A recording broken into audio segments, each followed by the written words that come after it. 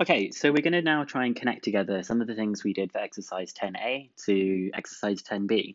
And we're going to come across some of these trigonometric angle laws. Now, if you can memorize these three things that we've got down here, you will find chapter 10 very, very straightforward. If you don't memorize these things, you're going to find it very difficult. So I'm going to start off by looking at this one. Actually, you may have come across this when you did exercise 10A.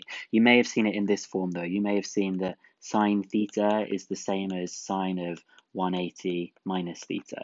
So let's actually show that. Let's do it with x though as our degrees. So I'm going to draw our diagram with our circle that we usually do, and this time I'm going to put in x degrees as some acute angle that we've got here, and then I'm going to try and draw in 180 minus x. So 180 would be over here, but I'm coming back x degrees that I have. So that actually means I'm going to be at this point, and I've come back x degrees. So the angle 180 minus x, which I will do in black here, is this bit, which is 180 minus x. And what you should notice for both of these is that the sine of x and the sine of 180 minus x is exactly the same as each other. So you can see in this case that the sine of x is the same as the sine of 180 minus x. Well, let's just try that with some values to show you that it's true. Why not use the ones we had on the previous page? In fact, let's do the sine of 30 degrees. Now, hopefully you can remember that the sine of 30 degrees is a half. And we're saying that that's going to be the same as the sine of 180 minus 30, which is just the sine of 150 degrees. Let's check that that is true.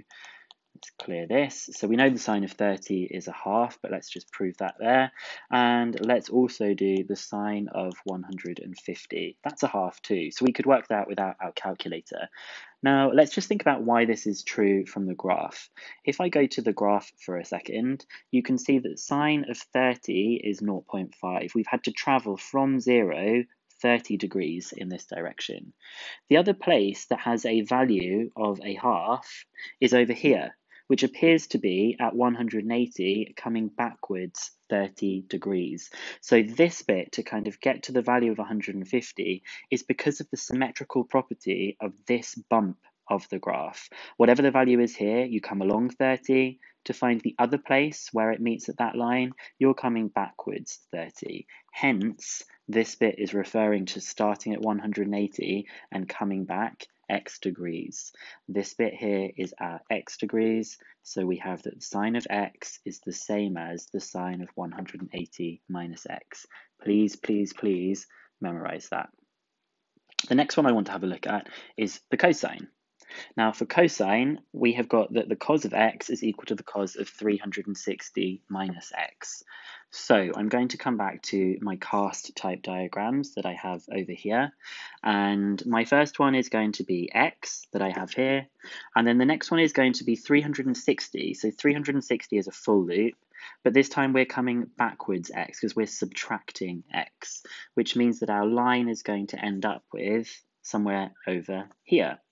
I guess I could have put this on a circle. I'm so bad at drawing circles on here. And remember, cosine is how far the line goes across. And you can see that for both of them, they come across the same amount, okay?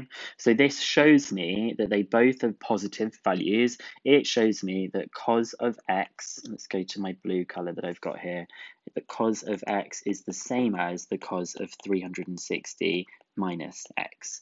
Well, let's think of one of those other ones that we know about. We know that the cos of 30, well, you should try and remember this from the previous page. The sine of 30 is a half, so the cos of 30 must be root 3 over 2.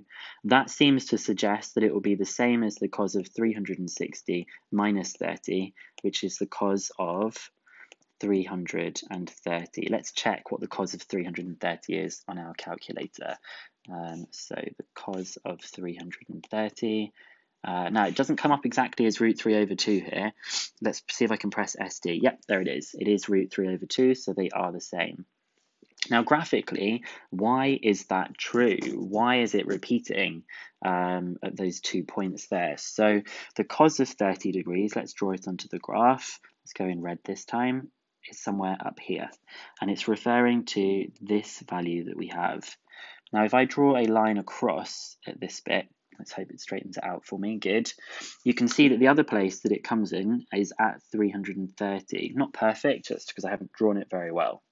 So to get to this value that we had here, we came 30 degrees across. But to get to the other value where it meets over here, we go to the end point, which is 360, and we come 30 degrees backwards. So this one over here is our 30 degrees. This is our 360 coming back 30 degrees.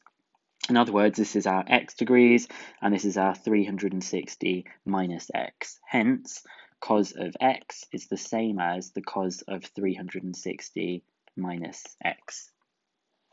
And then the last one that we've got here is that sine and cos repeat every 360 degrees, but tan every 180 degrees. So I'm just going to highlight that one as the one that we're going to be looking at here.